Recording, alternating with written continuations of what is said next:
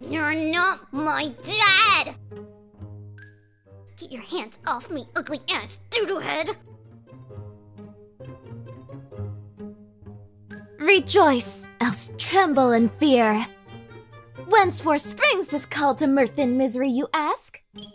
Let it be known that I, the Prinzessin de Verurteilung, sovereign of the Immernacht Reich, have peered forth with my leftmost eye into the tapestry of fate that doth make up the universe and beheld its every warp, weft, and dangling orphan thread.